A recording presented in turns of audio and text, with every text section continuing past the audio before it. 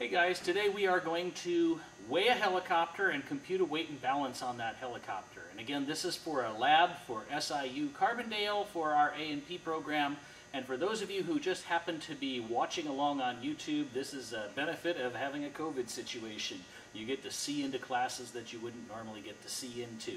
By the way, we're standing in SIU Carbondale's helicopter laboratory, and this is the nation's only bachelor's degree program in maintenance on rotorcraft. So you can kind of take a look and see all of the different helicopters that we have, and it is a pretty cool place to be. I want to show you a few things on the helicopters related specifically to weight and balance before we get started.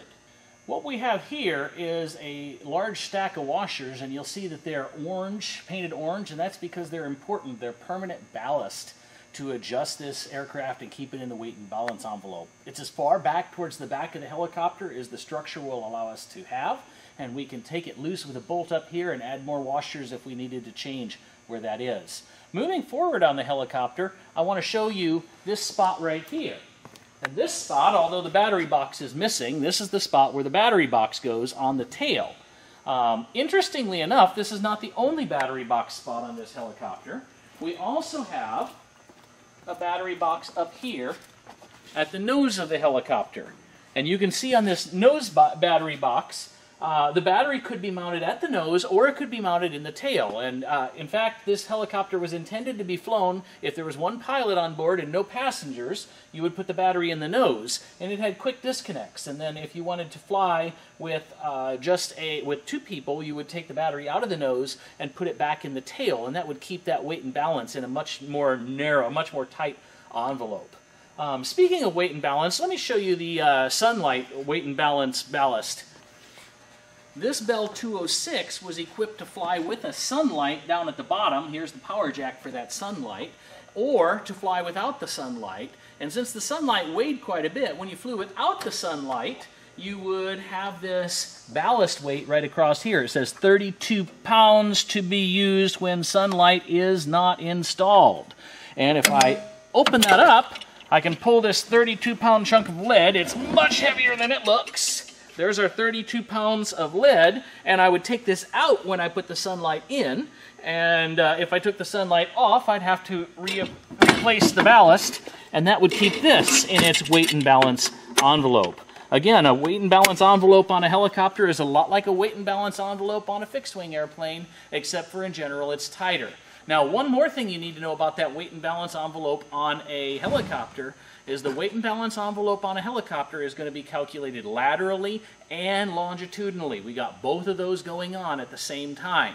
Now, we're going to be doing a weight and balance on an old Bell 47, and it's old enough that it actually didn't have a lateral weight and balance on the model that we are getting ready to do. I don't know about later models or not. So I'm going to provide some of that data, and we're going to go ahead and do both the lateral and the longitudinal. And you're going to see some data for this lab only thrown into there while we do that. Let me introduce you to Loose Lady over here. Some of you are familiar with the definition of a helicopter, a group of parts in loose orbit around a vibrating machine. Loose Lady is a fitting name for that particular definition. In that she's a wonderful old girl, beautiful, but quite aged in this case, and we want to be as nice to her as possible.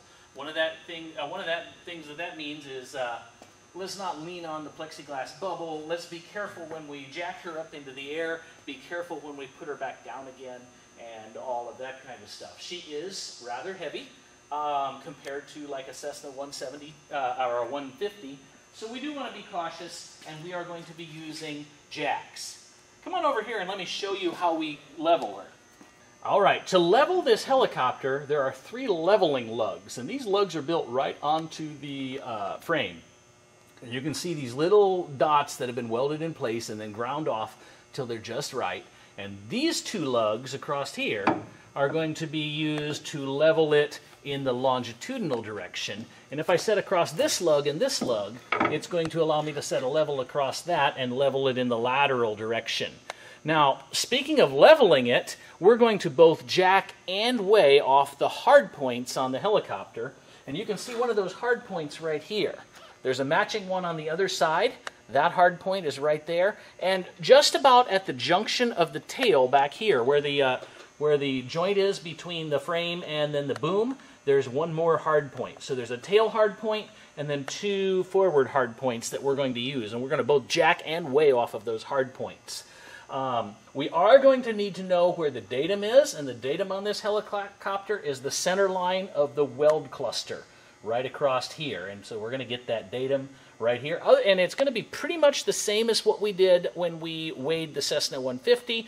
The only difference is we have to keep track of our directions 2 ways now. We have to keep track of our longitudinal and our lateral directions. Otherwise, she's pretty similar. All right, much like the Cessna 150, one of the most important things that we have to have is the right tools to do the job. And this is our helicopter weighing kit, and it is very similar to our other weighing kit, except instead of regular scales, we have these load cells. And these load cells are going to go directly on our jacks, so when we jack it up into the air, we're going to be able to read how much weight is on the jack. These are controlled by the control box, which is, again, very much like the last one that we used. It isn't the same as the last one we used, but it's very similar to the last one, and it's going to allow us to read what's on each scale. And otherwise, this is pretty much the same as the other piece of equipment that we had. Now, we're going to come up over here, see if I can knock things apart. Over here, I have a series of scales, and these scales have threaded tops to accept our load cells. And I can put a load cell on here, I can put a load cell on here, and I have an adapter to put a load cell on this jack as well. In addition to that, I'm going to need a roll of tape, a tape measure, my plumb bob, something to mark with, a straight edge, and a level. And with all of that, we should be able to calculate our helicopter weight and balance. All right, so like we did last time, we need to begin by getting our weighing points. And to get our weighing points, we're going to use a plumb bob. Here's that tail weighing point, and I am going to use my plumb bob to find out what is directly below my tail weighing point. And directly below my tail weighing point, I can go ahead and mark that right on the ground. There is my tail weighing point. We're going to move our way forward. Now, last time we had to do both sides of our nose wheel. We only have to make one tail weighing point, but we're going to have to get both sides of our datum, and we're going to have to get both sides of our forward weighing points. So we're going to move forward.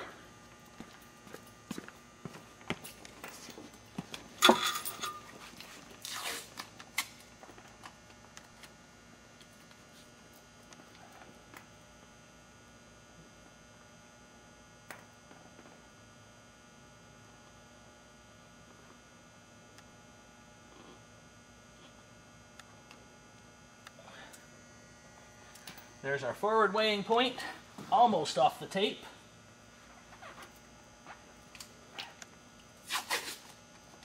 We're going to grab the datum at the center line of the weld cluster. We're going to go with the center line of the tube that's coming downwards.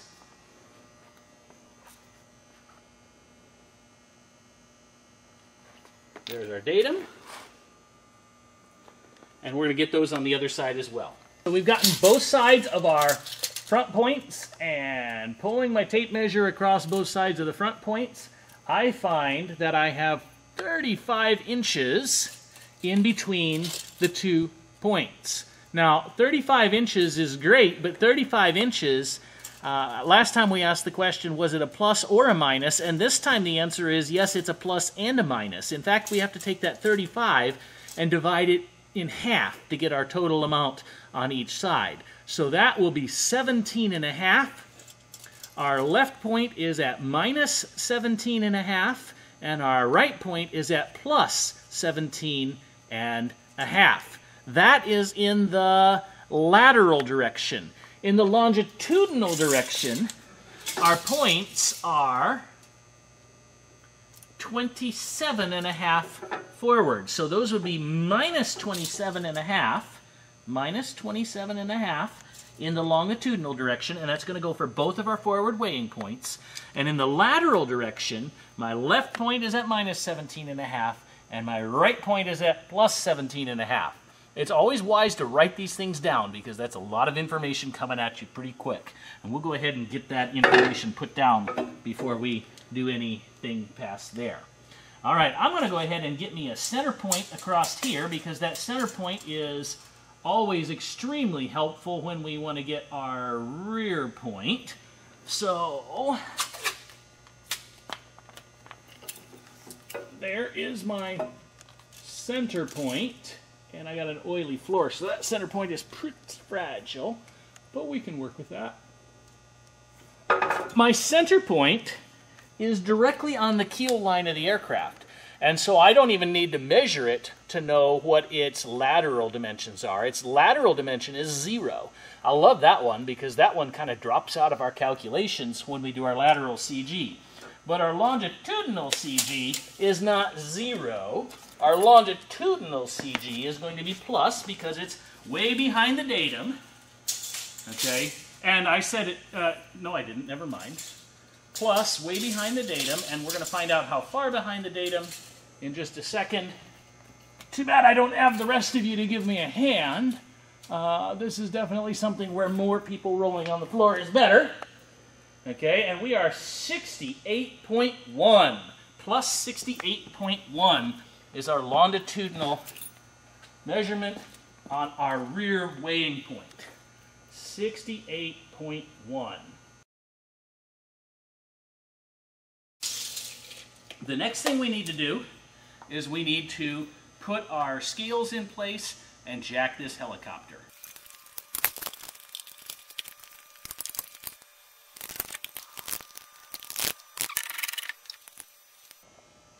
All right, that's everything set up. So the next thing we've got to do is jack the helicopter. We have to have everything in the air to do our weight and balance. So we're going to get it up in the air. We're going to get it level again. We're going to check with the leveling lugs before we do anything. And then what you need to know about all of this is we are going to jack it exactly no higher than necessary. So while we're doing our jacking, we're done with our jacking when I can slip a piece of paper under the tail skids. We got to obviously watch out that our fingers don't get underneath the tail skids. We got to make sure that we give it plenty of clearance. These are not the most secure jacks, so we just want to raise it up just high enough that we can get a piece of paper underneath it. That's all the higher that we need to have. We're ready to level this helicopter up in the air. And the easiest thing to do is to begin by raising the tail just a little bit. It's actually that back corner right there that tends to drag on the ground the most. So we're going to bring this up into the air. And now you can see the back ends of both skids are in the air, so we don't have any problems there. Now what we're going to do is use our level on the leveling lugs, both directions, and adjust our front scales until everything is level. All right, my cameraman is going to be helping me, so I'm sitting back on a tripod and you can't see things as well. We are going to raise things up, but I'm going to start by slapping the level up here. You can just see the level right here. And definitely the nose needs to come up about 2 inches, probably somewhere in that range. So we're very gingerly going to begin raising the nose, and we are going to do it at the same time. So pump for pump at the same time to try and keep this thing basically level. So let me know when you're ready. There we go. And just follow along.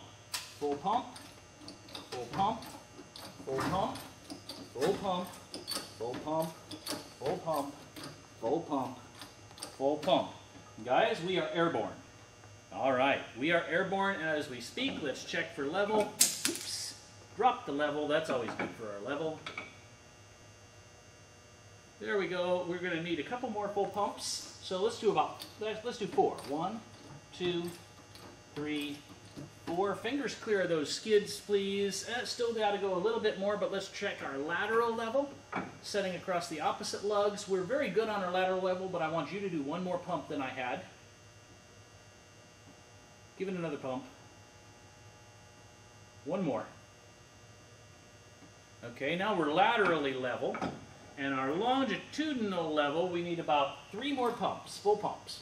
1, 2, and 3. We are high enough in the air right now that we want to make absolutely certain our fingers stay a long ways away. We are level longitudinally, we are level laterally, and we are ready to get our weight values off of our scales. All right, here's the control box, and our left forward weighing point is the yellow, no, that's the green one. Left forward weighing point is the green one, and it has 489 pounds on it, as you can see. I'm going to turn off the green one, and I am going to turn on the right forward weighing point, which happens to be the yellow one, and it has 478 pounds on it. Turn off the yellow one, and we are going to turn on the red one, which is our tail weighing point. And our tail weighing point is sitting at 506 pounds. And we're going to go ahead and turn off our tail weighing point. And just for the heck of it, let's get the total of all the weighing points together. And as she sits, with extra fuel and with oil on board, we are at 1473 pounds. 1472, 1473. We're going to keep that 1473. And by the way, if you add all those numbers together, you should get the same number we have. If it's off by 1 or 2, it's because of different rounding errors in these scales. Each one is only accurate to the nearest pound. So if you add something that's only accurate to the nearest pound, if you add several of them, you may have some rounding errors going on. I'm going to turn off our scales, and then we are going to lower this helicopter before it falls on anybody. All right. So we're ready to lower our helicopter. Sorry about the bad view right there. We're going to very gently lower it, and we're going to try and lower it at the same rate. Go ahead and let yours down just a little bit. And the key here is we want to keep it basically level. All right, we're down in the front. All clear.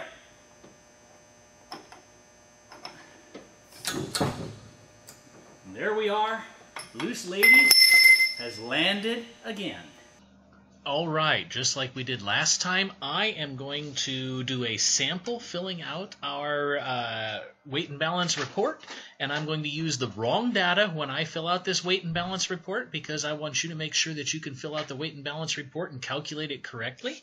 But here I have a weight and balance report, and I have it on the computer, so mine looks a little different than yours, but this is a Bell, and it was a 47D1 if I remember correctly.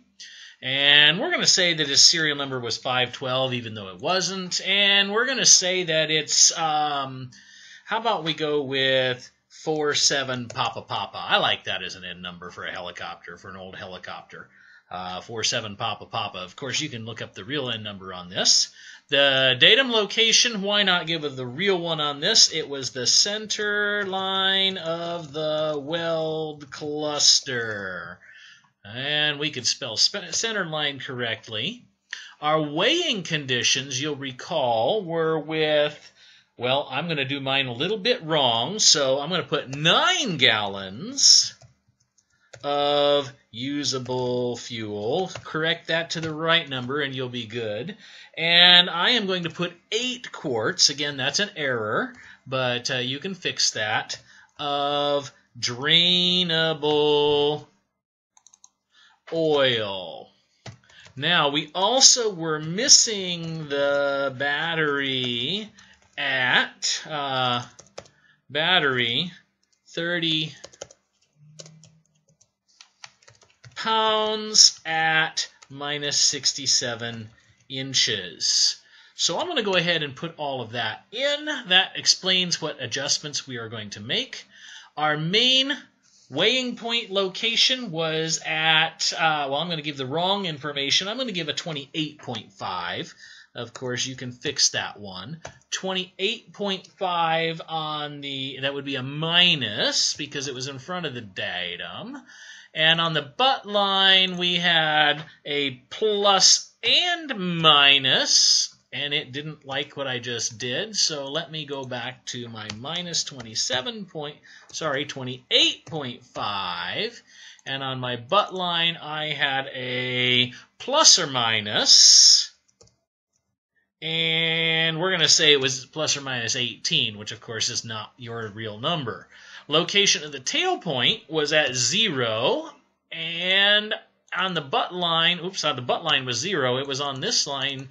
We're going to say it was 69.2 inches, and that would have been a plus 69.2, which it didn't like what I just did. Let's fix that again. 69.2. You got to love them. Plus. There we go. Come on, you stupid thing. Plus 69.2. There we go. Got to love your computer or hate it. I guess it just isn't going to let me have that plus sign on there. So we're going to go ahead and we're going to put in our values. Now, I'm going to say our scale values. Again, these are slightly wrong. You've got to correct them. 515, 476, and 536. That's what I'm going to put in here. We're going to put a tare of 0, 0, and 0, giving us a net weight of just what the scale weight was. And that should be good for all of that. We are going to make an adjustment for fuel. We are going to make an adjustment for oil.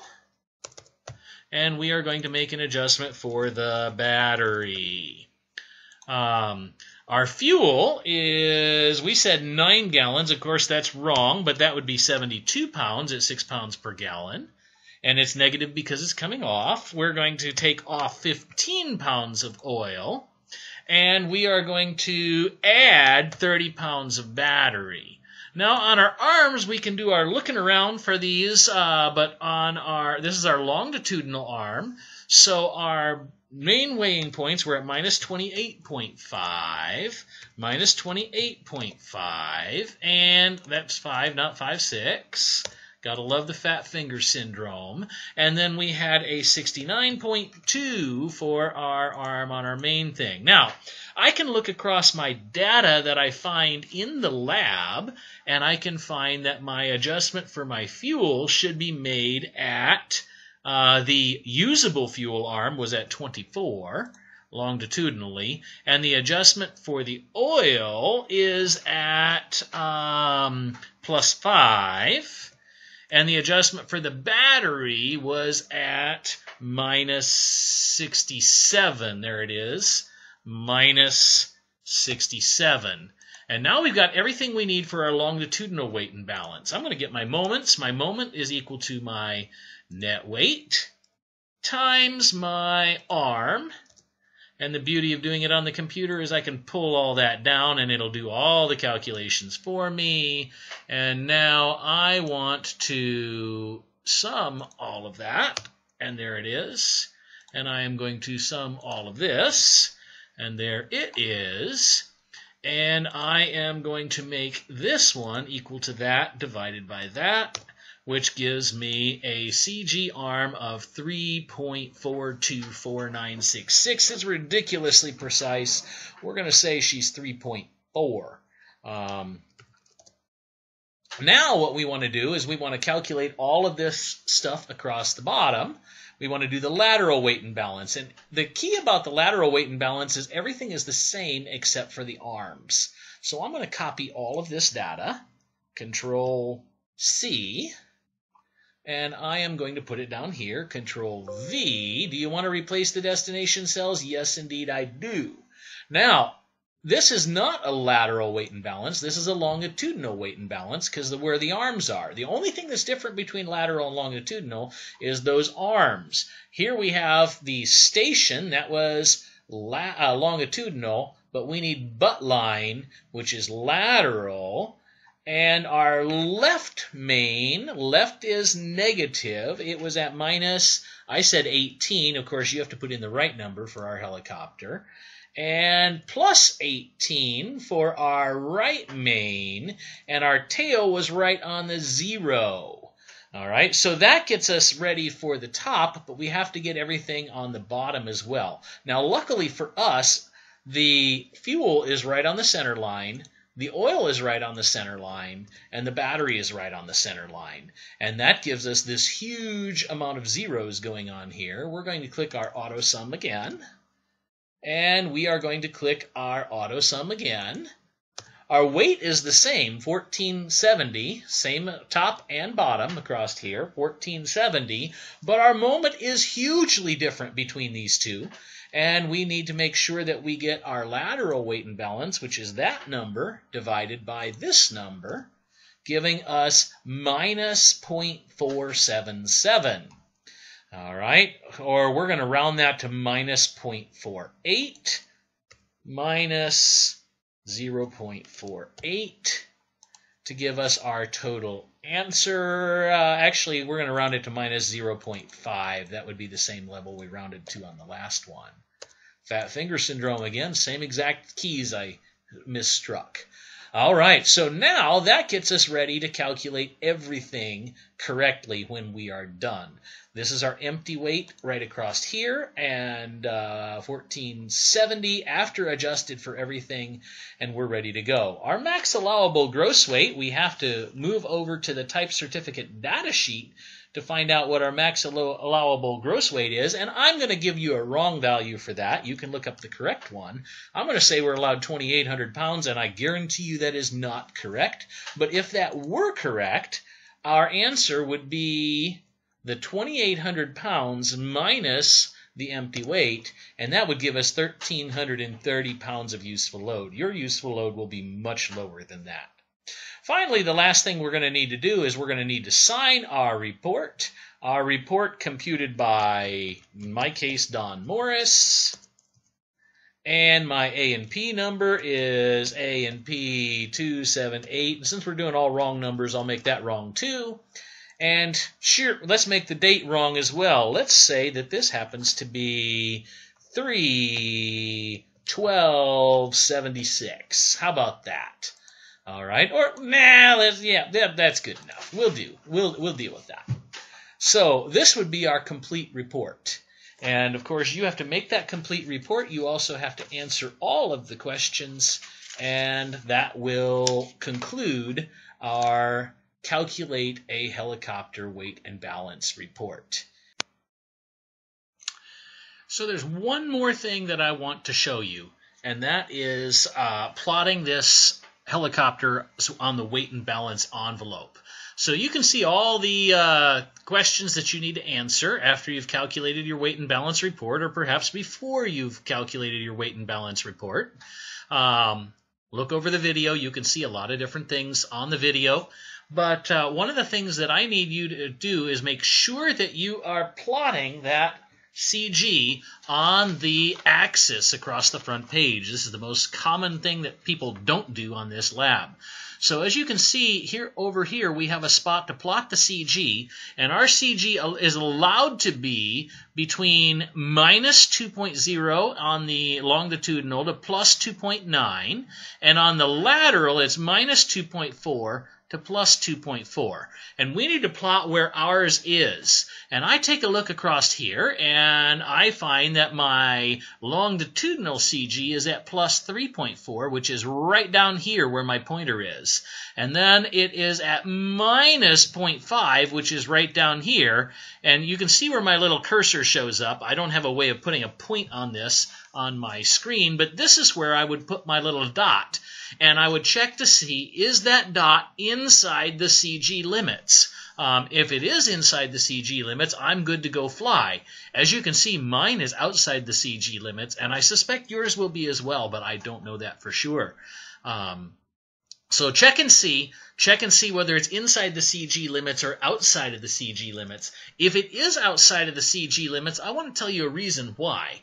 Remember, this thing is intended to have a pilot sitting up front when it goes and flies. And without the pilot sitting up front, I'm going to expect its CG is going to be quite a bit farther aft than where the pilot sits. So I would expect an empty helicopter would have its CG aft of that rear CG limit. That would be pretty normal. Make sure you put a dot on this chart showing me what its longitudinal CG is and its lateral CG. And that concludes everything that I need to say about this lab other than go do it and ask questions live if you need to.